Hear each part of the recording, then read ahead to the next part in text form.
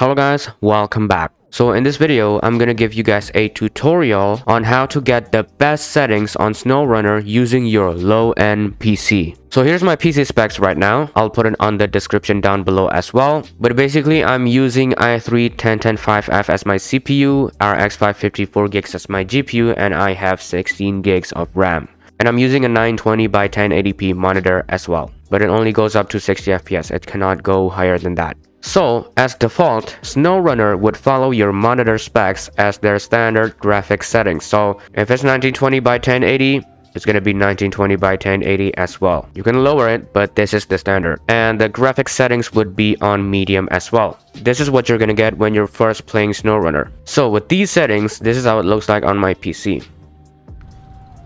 It is going on 28 FPS. Maybe it can go up to 30 probably. And this is how the inside looks like. The details are good, but the FPS is not very good. It's only 27 right now. Yeah, 27 to 30 FPS. And if we go off-roading, it's still very playable, but if it's doing 60, that would be a lot better.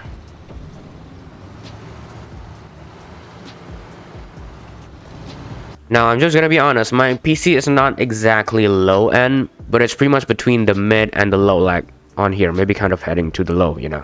So if you're dealing with the problem the same as I am, you can just change the graphics settings to low, and the FPS would just go up. Okay, so it's on low right now, and it's 30 FPS, 31. It goes slightly higher, but not that much different. And this is the inside.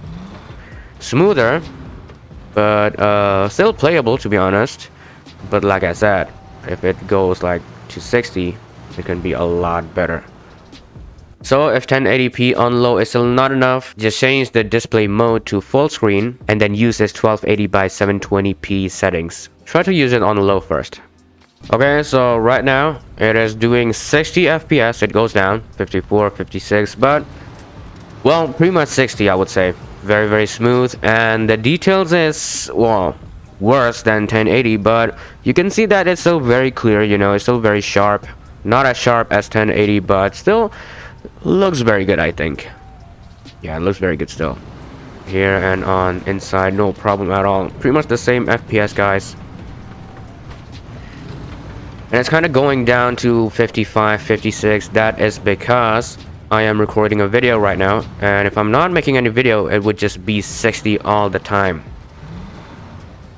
Boom, looks very good, right? Very, very smooth, no problem at all. Super nice.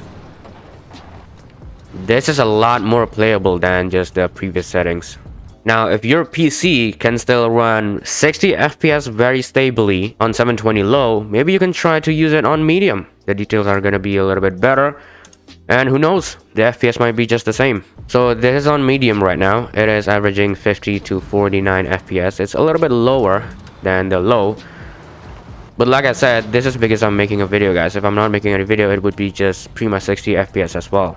And once again, my monitor just caps at 60 FPS, so it cannot go higher than that. If I have a better monitor, probably low can go up to like 70 FPS or maybe 80. I don't know. Once again, this is on medium. Still very smooth, very nice.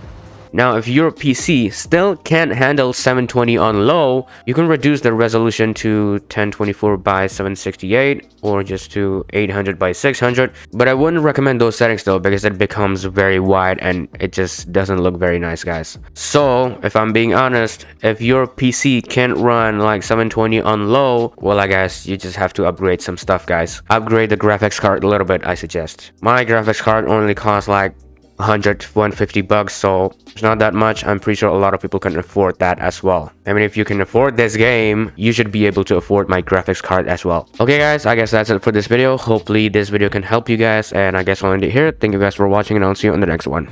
Goodbye.